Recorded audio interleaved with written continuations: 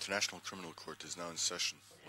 The trial chamber appointed to hear and determine the two Kenyan post-election violence cases had given ICC prosecutor Fatou Bensouda and the defense teams of two of the four suspects, Uhuru Kenyatta and Francis Muthaura, until Thursday, September 6th, to file a first joint submission on agreed facts ahead of the trial scheduled to kick off on 11th April next year.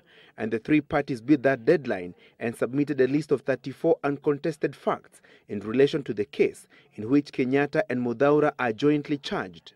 Key among the uncontested facts was that President Mwai Kibaki hosted a group of national youth leaders at State House on November 26, 2007.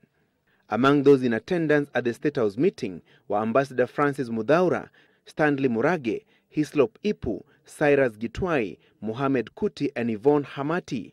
The prosecution has alleged that it was during that State House meeting that retaliatory attacks against perceived ODM supporters in Naivasha were planned.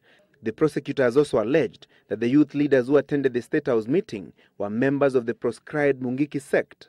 However, President Kibaki, in a letter to the Hague-based Court during the confirmation of charges hearings last year, confirmed that on 26 November 2007, he had hosted national youth leaders who had organized a youth rally at the Uhuru Park the previous day to drum up support for his re-election bid. He termed as reckless and irresponsible claims by the prosecutor that the youths were members of the Mungiki sect. The president also rubbished claims that the State House meeting was used to plan retaliatory attacks against ODM supporters.